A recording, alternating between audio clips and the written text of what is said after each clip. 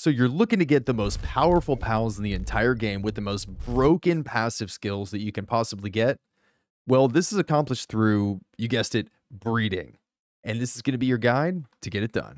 In this video, we're going to talk about absolutely everything that you need to know to create the strongest pals and also the best pals for farming resources more efficiently. We're going to be talking about the general breeding system, the materials that you'll need, how to learn the language of breeding. Well, what do I mean by that?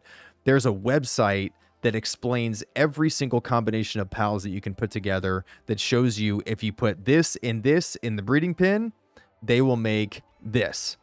And all you got to do is put a cake in the box, get 2 pals of the opposite gender in here, and they're going to be cranking out kids like a nobody's business, just like this other pen over here. First things first, I want to show you this website that I stumbled upon by this guy named Kimpton, and this is just incredible. I hope this guy never has to buy another coffee in his entire life, because what he's done is he's created a system that reveals the math behind Palworld and how pals are created. So basically what you can do is you can select a desired child or a pal that you want. And let's say in this scenario, I want a Shadowbeak because that's what I would be using as an example. You select Shadowbeak as the desired child. And let's say for the parent, we select Necromus.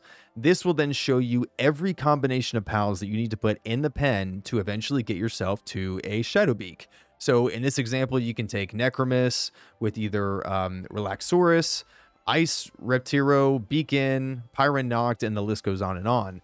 But eventually, you're going to use those parents to get to the pal that you want at the bottom of the chain. So more to come on this later, but I wanted to empower you to learn how to search for pals and to look for certain parents because you're going to need that knowledge moving forward once you start breeding so that you don't waste your time. My goal is to make everything extremely easy for you to understand so that you can learn, again, the language of breeding and fly off into the sunset, making the strongest pals that you can possibly make. So first things first, let's look at the basics. Every pal that you catch, whether it's from the wild or breeding, they're all going to have random stats and random what are called passive skills. If you look down here in the bottom right-hand corner or over here, this Mazzarina has Downtrodden, which gives you a negative 10% defense. These are all seemingly random for each pal, but those abilities, those passive skills, actually pass down to their children with a high degree of frequency if you breed them together. And so the idea is you want to take parents that have really strong passive skills and abilities, and you want to pass them down to their children to eventually get to the pal that you want to create. Another thing to keep in mind is that each pal has, yes, their own passive skills, but they also have their own unique, predetermined, hidden stats that are assigned to them when you either catch them or hatch them. So for example, I've got 2 beacons here. Well, they're both level 50. They both have no passive skills, but look at their attack and defense. One is 625, the other is 566, and the defense is 370 and the other's is 436. Well, why is that? They're both the same level. They have no passive skills, but for some reason their stats are higher, and that's because of the predetermined RNG. So this is something you need to kind of put in your back pocket as we move forward to the rest of the video, because the parents that you assign in the breeding pen are going to pass down their higher stats or their lower stats to their kids. So in a perfect world, you want to get parents with really high base stats and use those for breeding. The next thing you need to know is when you breed 2 pals together, their child, whatever they create, is more likely to have the passive skills that their parents have. So there is a degree of randomness to this, but if I hatched 100 pals between this Grisbold and Suzaku Aqua, the majority of them are going to have some combination of Musclehead, Lucky, Ferocious, Nimble, and Bottomless Stomach. So the idea is you want to get parents that have really good passive skills and breed those together until the children have the passive skills that are desirable. So in this case, it would be Musclehead, Lucky, and Ferocious. Now, this sounds a little bit daunting. It sounds like it's going to take forever. And honestly, your first pal pretty much does. But once you get that one perfect pal, like look, for example, at this Shadowbeak that I landed on. He's got Lord of the Underworld, Ferocious, Legend, and Musclehead. That is a 90% increase in attack damage. This thing is an absolute animal, just an absolute animal. I'm going to do another video on getting the perfect Shadowbeak and the reasons why I think this is going to be the best pal in the game from a PvP perspective in another video. But for now, if this is something that you're after, definitely stick around the rest of this video to make sure you understand how I got there. But once you get one of these and you start using this as a breeding parent, the majority of its children are going to have like stats. And look at this. Every single one of these Shadowbeaks has that same thing: Legend, Musclehead, Ferocious, and Lord of the Underworld. So once you get to this point, you can use this parent to breed with another pal to pass on these skills to things like a Blazamut. This is a perfect Blazamut. This is a perfect Orserk. This is a perfect Anubis, all with very similar stats and abilities and passive skills that I passed down to them from investing my time into this one Shadowbeak. So it takes a long time to get your first one, but it is definitely worth it to keep at it, because once you get one, they just start snowballing. I mean, I got this one Shadowbeak done, and it took me about a day and a half. And then after I had that, I got this Blazamut, this Orserk, and this Anubis the next day. Literally the next day. So it's definitely worth it to get your first one and use that as a STEM parent to then continue to pass those passive skills to your other pals. Before we continue with the breeding, let's talk a little bit about the fundamentals. You're going to need to cook some cake, and for that, you need yourself a Jormuntide Ignis. If you guys don't know, you can get him on this island over here. So for reference, here's the Plateau of Beginnings. But Jormuntide Ignis spawns here. If he doesn't show up initially, just fly off the island. Wait until your screen turns blue, and then you can turn back around and all the spawns will reset, and you just go essentially until you get what you want and then catch it. So I know that these are really high level. I know that this is going to be difficult for some people, but guys, honestly, you shouldn't be worrying about min-maxing your breeding until you at least hit the max level. And by that time, you will more than be able to take out these Jormuntide Ignises and catch them in the wild yourself. Now, if leveling's not your fancy and you just want to get to breeding, there is one other thing you can do, but it's probably going to take a little bit of time. What you could do is get yourself some heat-resistant armor, a flying mount. Nightwing is going to be the earliest flying mount you can get. And then you want to come to this volcano biome. Now, what you're going to be looking for is you're going to fly along the mountainside looking for a huge dragon egg. That's the black and purple egg. And that one has a chance of dropping, or hatching rather, Jormuntide Ignis. But it's probably going to take some time. I wouldn't recommend it. I would just level up and catch him in that little preserve habitat on the island that I showed you before.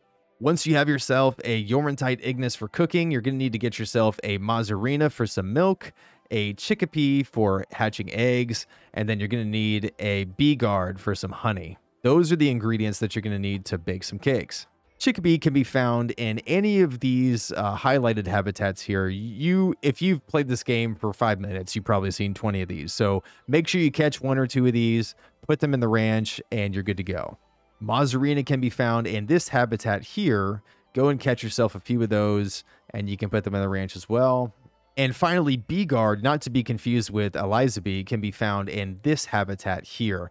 However, they can be a bit of a challenge to catch, especially early game, because by default, they just want to run at you and explode. So if that is a bit of a pain point for you, here's something else you can do.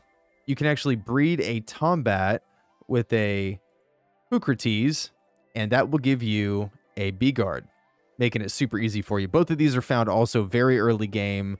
Right when you first start, you should see these at nighttime. So just catch 2 of them, breed them, and you got yourself a Bee Guard.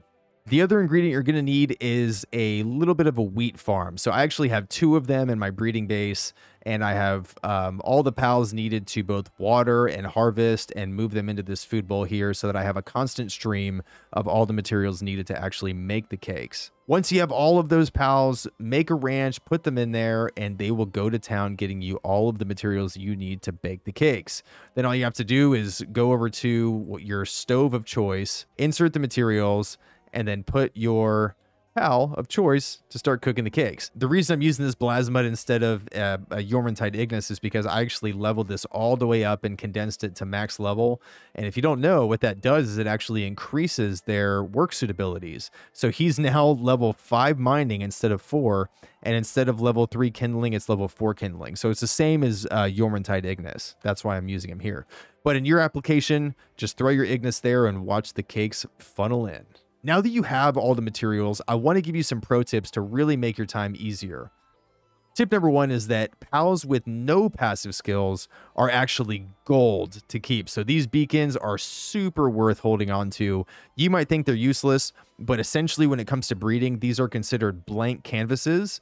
And so they have no bad abilities to mix with good abilities into their children. So I would rather have one pal with no passive skills and another pal with amazing passive skills, so that I have a higher likelihood of passing on all of the amazing passive skills and none of bad passive skills that would come from the other parent. Any of them that you get that have no passive skills, keep them no matter what they are. You could use them as a stem for a future breeding pattern. Pro tip number two, every pal that you see that has only golden skills, go ahead and hold on to those because you could use them as a stem or future breeding patterns. And I would much rather have, like this Anubis here has Legend and Ferocious, which are two amazing abilities to pass down to another pal. I would rather have this one over this Anubis that has Lucky, Ferocious, Legend, and Destructive, because this Destructive is going to essentially poison the well for every child that descends from this Anubis. I would rather have one Anubis with 2 golden skills and another Anubis with 2 other golden skills to pass down those desirable traits instead of having interference with Destructive. If you look here, one of the parents had Destructive, and look what happened. This has Destructive, this has Destructive, that has Destructive, that has Destructive, and it just poisons the well for the rest of them that would descend from that one pal. So any pal you see that just has 2 clean golden skills, or 1 or 3 or all 4, go ahead and hold on to them. Tip number 3 is going to vary from person to person. It just depends on what type of game you want to play. But I actually, to increase efficiency, I changed my egg incubation settings to instant. So as soon as I put this huge dragon egg in there, it's already cooked and it's ready to hatch. Just depends on what type of game you want to play. But if you want to just breed as quickly as possible, I would recommend changing that setting, and you'll be well on your way to getting perfect pals a lot quicker. Tip number 4 is, and this is kind of creepy, but you can actually put a monitoring stand in your base to make it to where all of your pals in your base are super hardworking, demands brutal work from your pals. For some reason, the pals that are in the pen don't have a decrease in sanity. All this does to them is it makes them lay eggs faster, which is good for you as a breeder. However, for the rest of your team in the base, their sanity depletes almost instantly, and they just get really sad really quick. So maybe you don't do this. Now that we have everything in place, let's actually go through an example, and I'll show you how I arrived at my perfect overpowered Shadowbeak from beginning to end. The first thing you guys want to do is pass down the Legend passive skill.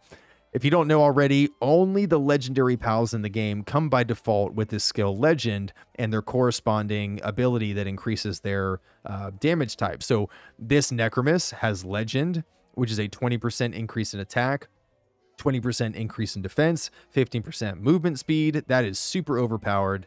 And then this one has Lord of the Underworld, which is a 20% increase to dark attack damage.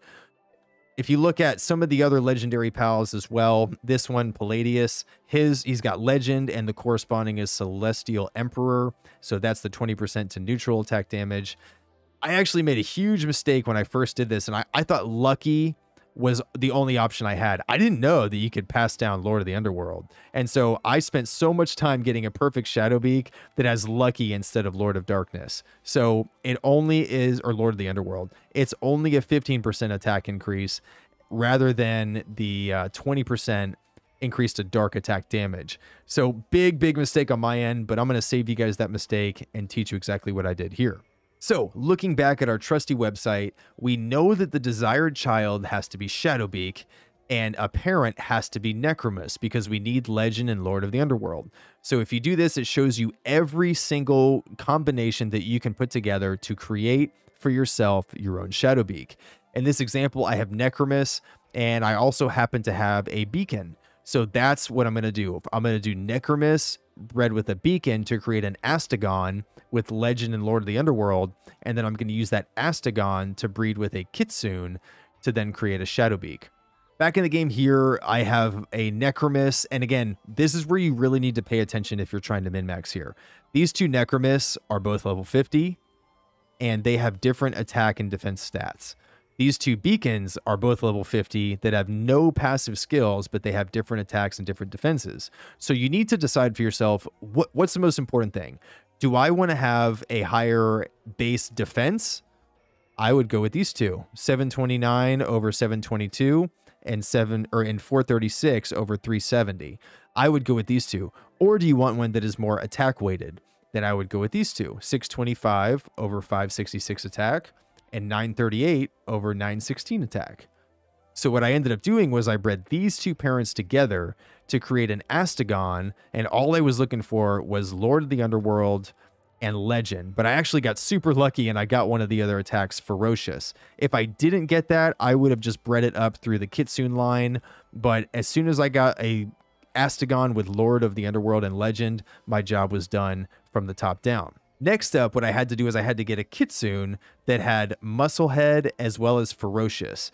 Now, I can't find the example that I had. I think I deleted it, but you just do the same thing. You go to the calculator, you choose the desired child to be Kitsune, and you look for all the pals that you can possibly put together to then create a Kitsune and pass down the ability Musclehead. So you would just look through your box until you found anything that had Musclehead, and as soon as you find it, you go to the website, you look at what you can breed that with to, like this Bristilla, you look at what you can breed Bristilla with to eventually make a Kitsune, and then you're going to have a Kitsune that has Musclehead. It takes a little bit of time, but again, once you get it where you need it to be, the rest of your breeding is just going to fly by. So what I did was I bred this Astegon with Lord of the Underworld, Ferocious, and Legend until I eventually got Shadowbeaks with kind of fragmented stats. And this is where you really want to pay attention. You're going to get to a point where you're getting Shadowbeaks that aren't perfect, but they're better than the parents. So this Astegon has Cold-Blooded. I don't want Cold-Blooded. This Kitsune has Capacitor and Workslave. I don't want those two abilities. And so eventually what you'll do is you'll find that the children with clean golden stats will produce better children than the original adults. So the idea here is that you're going to be constantly looking to replace the parents to increase your chances of getting your perfect children. For example, one of my hatches, I got super lucky. This Shadowbeak has Lord of the Underworld, Musclehead, and Legend, and so the only thing I'm looking for is Ferocious. Now, this female has many of the same except Workslave and also Ferocious, so I would breed these two together until I get lucky, and the Legend and Musclehead and Lord of Underworld merges with Ferocious, and then I get a perfect parent. So now you have your perfect Shadowbeak. What do you do at that point? Do you stop? I would suggest not to. And the reason for that is this little thing here called the PAL condensation machine. What you're going to do is you're eventually going to get perfect Shadowbeaks, and you need to infuse the same types of PALs into that PAL to increase its stats to level 4.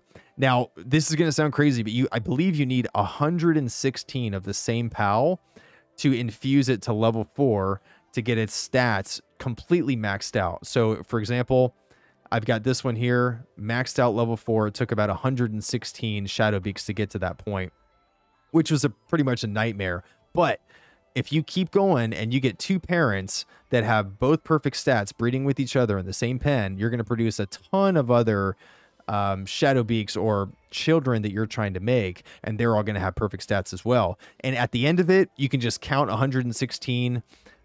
But remember, the parents initially have random stats assigned to them. So what you should do is get everything to level 50, just put them on. And if you haven't seen my previous video on how to farm legendary schematics, definitely go check that out, because you can get these pals to level 50 instantly just by going to a boss and killing a couple. I show you how to do it super fast, so go ahead and watch that video. But you're just going to fill up your party with all your level 1 Shadowbeaks, go kill a boss. They'll all be level 50. And then what you're going to want to do is you're going to want to come in here and just look at their stats. Okay, they're all different, and you just want to pick out the one that has the highest stats that you want, and that's the one that you're going to infuse all of the other ones into. And then if you have extra, you can give them to your friends. That's what I did. I had my brother on the server, and I gave him a perfect everything. I gave him a perfect Shadowbeak, Blazamut, Orserk, Anubis, and then he can use those to speed up his breeding process on my server. So the point is, once you get it, don't stop there. Keep going so that you can have pals to either give to your friends or use for the PAL condensation machine. So there you have it, the definitive guide on breeding the most powerful pals within Palworld that you could possibly get your hands on. I hope you guys did enjoy. If I was unclear or if you have questions about anything, please leave a comment down below and I'll do my best to answer everything that you guys have for me. Also, I'm curious to know, how long did it take you guys to get your first perfect pal? Did you make the same mistake I did, or did you have success the first time? If you guys are as excited for the future of this game as I am, please subscribe to the channel and let's go on the journey together. Thank you so much for watching, and I'll see you out in the next video.